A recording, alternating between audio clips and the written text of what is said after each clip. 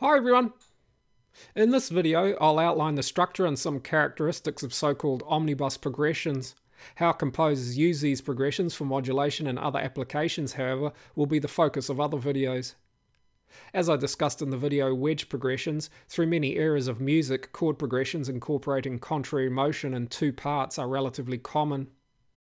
Often the prolongation of a single harmony may be heard as the basis of these progression types.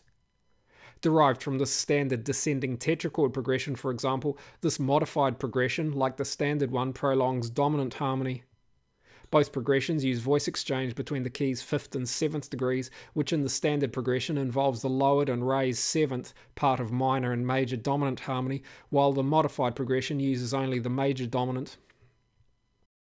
Modified progressions also include an ascending partially chromatic strand moving in contrary motion with the chromatic descent in the bass.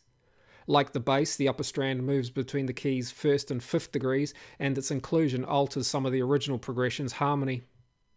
Despite these alterations, however, the function of each chord remains clear. Here, following the key's dominant 7th chord, for example, a secondary A dominant 7th resolves to the major subdominant, which then moves through a German augmented 6th chord located on A minor's lowered 6th degree to a cadential 6/4 progression in the tonic key.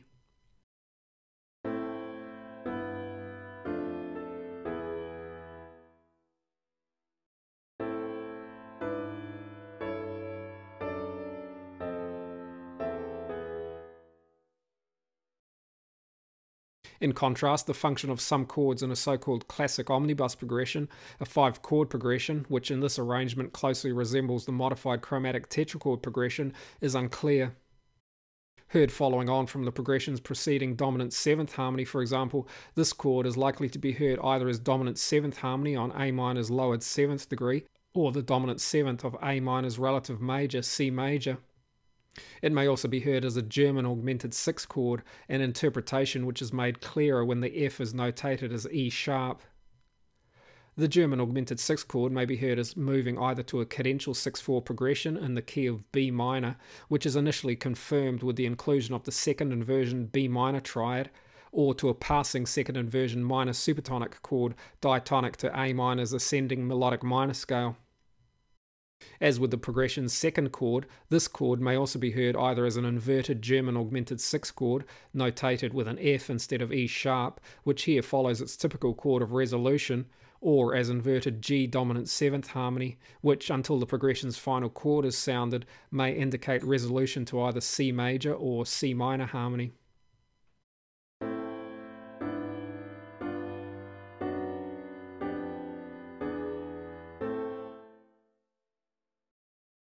In this way, the classic omnibus progression potentially includes several modulations, the possibilities of which may be expanded when the potential for the augmented 6th chords to be located on other degrees of a key is considered.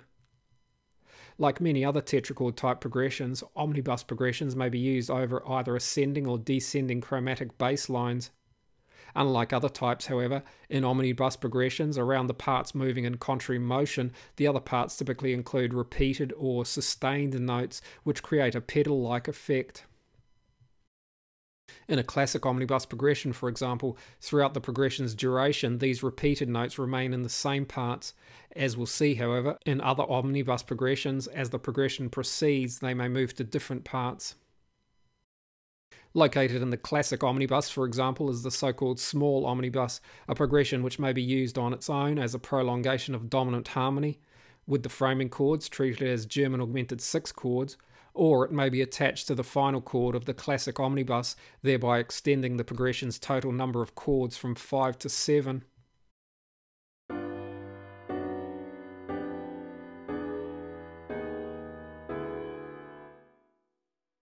In this application, often the cantus's chromatic ascent is moved to an inner part with one of the repeated strands now on top. Here, for example, A minor's dominant 7th chord is prolonged by a second inversion G sharp minor harmony, and the repeated part moves to the cantus. Along with attaching small omnibus progressions to the classic progression, entire classic progressions may be joined, creating so-called extended omnibus progressions. To achieve this, one progression's 5th chord is heard as the second chord of the following progression. Only 4 classic omnibus progressions may be connected in this way before the first progression returns. If we hear the second inversion minor chord, the third chord of each progression as the supertonic of a key, 4 different keys and their relatives are suggested: A minor and major, F sharp minor and major, E flat minor and major, and C minor and major. The root notes of these keys divide the octave into minor thirds, resulting in only 3 possible extended omnibus progressions. Their root notes also form a diminished 7th chord. It must be remembered, however, that the second inversion chords may also be heard as belonging to other keys, again suggesting further modulatory possibilities. Within an extended omnibus progression, the repeated notes also collectively form a different diminished 7th chord to the one formed by the implied key's root notes. In this example, G-sharp diminished 7th harmony is formed, which also may be formed by using the root notes of the second inversion minor chords.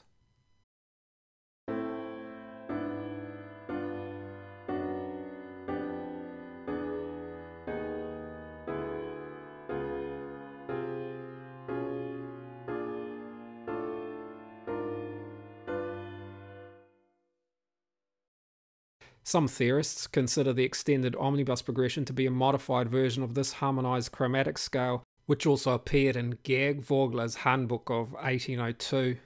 The Vogler progression, like the omnibus, may be used both ascending and descending.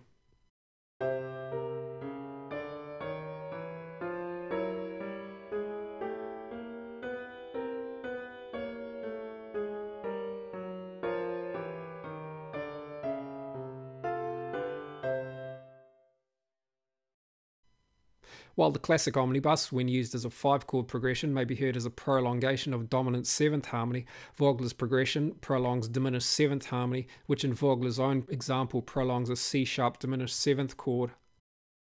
Although Vogler presented the scale over both an ascending and descending chromatic base, for ease of comparison with the omnibus progression examples, I'll only use the descending section.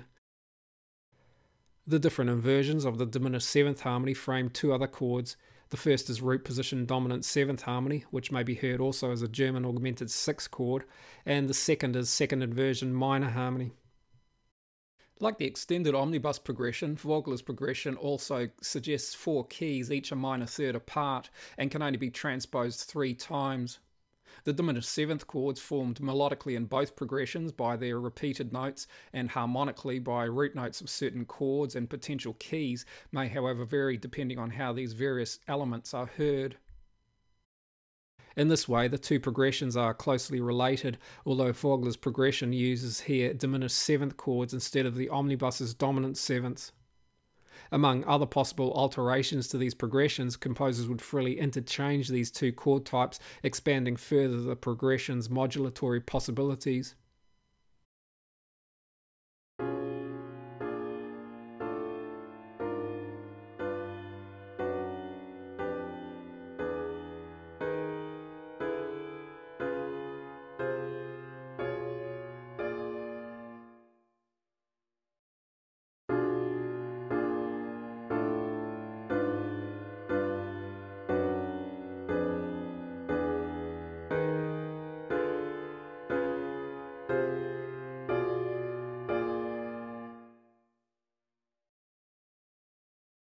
I hope you found this useful. Thanks for watching. See you next time.